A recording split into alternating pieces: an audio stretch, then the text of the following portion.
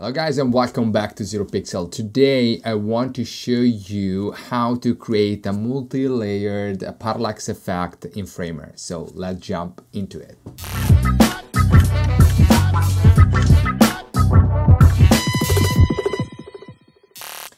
And here we are inside Framer. So let's start from a blank canvas. And first thing that I want to do here is actually to add the layout here on the desktop, and should be direction vertical. So inside this desktop, actually we're going to add a simple frame. Okay, let's drop this frame here. It's already 100% relative, which is great, and the height will be viewport 100, viewport 8. So let's do it this way. So basically in this frame we will put all the items that we need for creating this multi-layer parallax effect. So this is the hero section, right? That's okay. And let's select the desktop, and so the width it's okay, the height it's a fit content.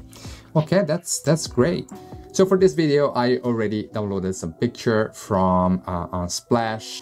So the first thing that I want to bring into the canvas is actually the background. So the background, which is this amazing picture that you see, I will change the name with BG, and I put it actually inside the hero, and I move it to the top 0 here.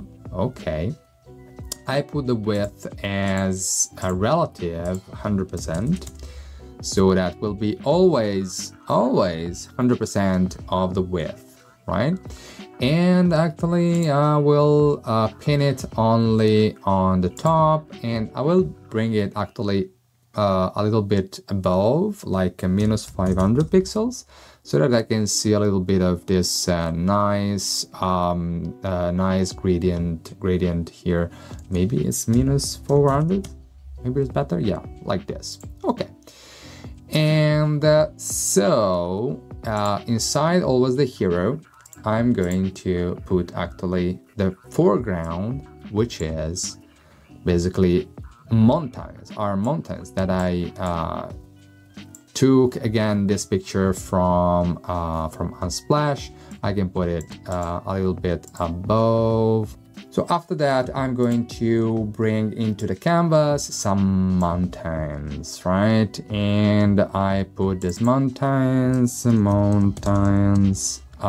I put it again into hero section. I put it, I bring it on top, blah, blah, blah, blah, blah, blah, blah. Here we are. This is again another picture that I took from Unsplash. So obviously you can choose whatever you need. Here again, we can, as you can see, we have the picture that is already pinned on the left, on the right, on the bottom, which is good.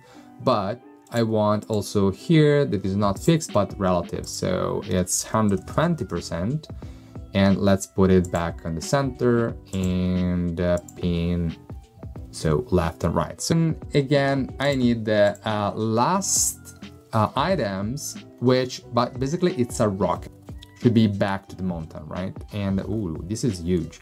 Let me just change the size of this and put it on top. Here we are. So this is basically again a rocket.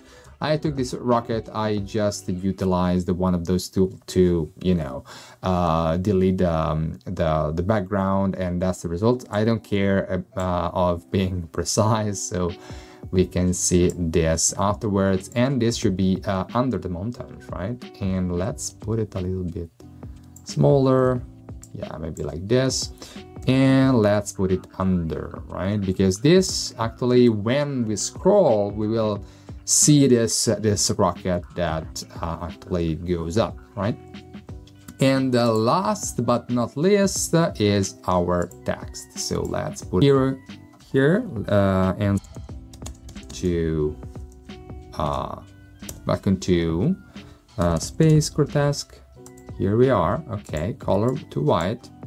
And we can say that this again should be outside, not inside any of those items. So welcome to, this will be, the size will be fit, so that actually this will fit 100% of the container in this case. So the container is this one. And oh, the width here, you see, is fixed. So here, relative, say 100%, and here we are, right? And let's put it in the center, and let's welcome to, and duplicate this, and yeah, here we say parallax.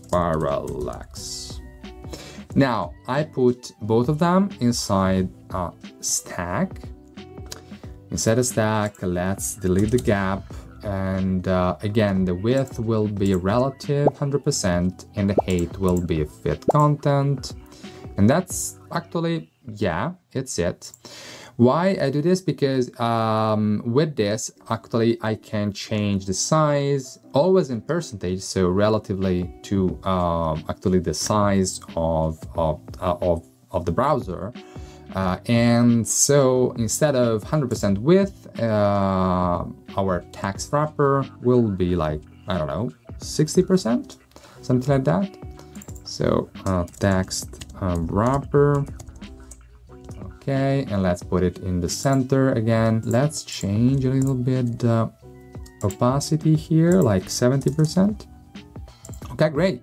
So we have all the items, and let's see how this looks actually on a simple canvas, and let's see what happened.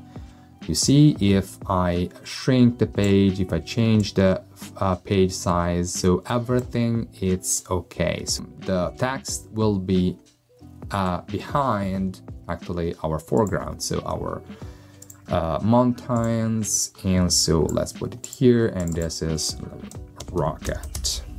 Okay, also insert, let's take, I don't know, whatever section, and here let's put this, which is quite big. It's okay, I think, yeah. Let's start to do this animations. So the first thing that I want to do is that this rocket, it looks like is going up. Remember one thing, if the scroll speed is higher than 100%, it means that the direction is going up. So whatever has a higher speed, it seems like it goes up. If it's lower, it seems it goes down.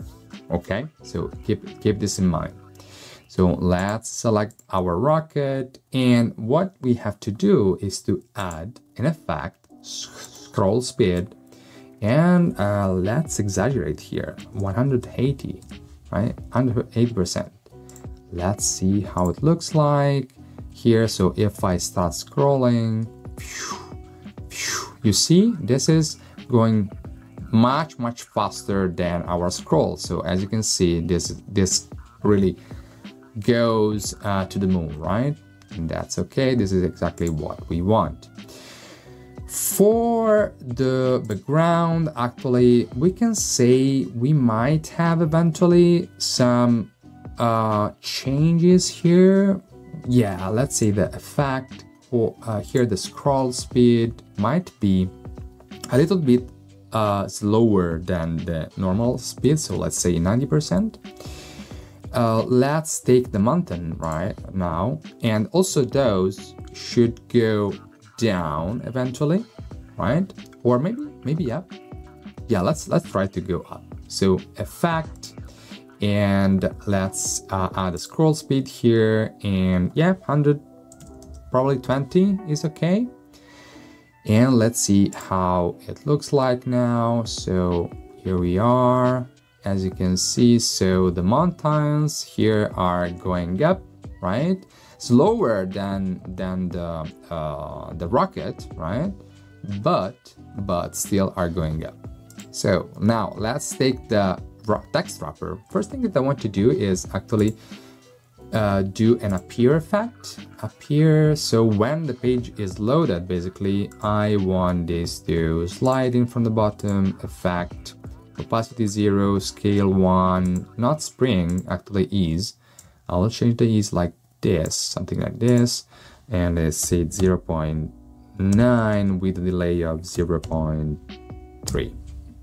Okay, let's see how it looks like when it loads. Yeah, that's okay. Reload again. Okay, yeah, that's cool. And now let's do other stuff, really cool. I also add, always to the text wrapper, a scroll speed, right? And I want this to be slower. So I want this to be like 60%, okay?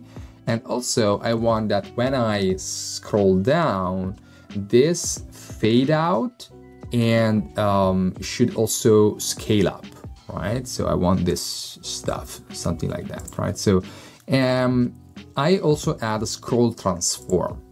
This helps exactly to do this. So on scroll from, so here I would say from opacity 1 and scale 1, I want to go to opacity 0 and scale 1.6, for example. Okay, should be good.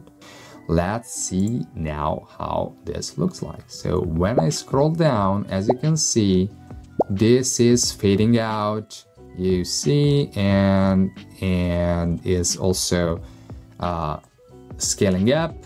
And so guys, that's it for this video. I hope you enjoyed it and see you actually in the next one.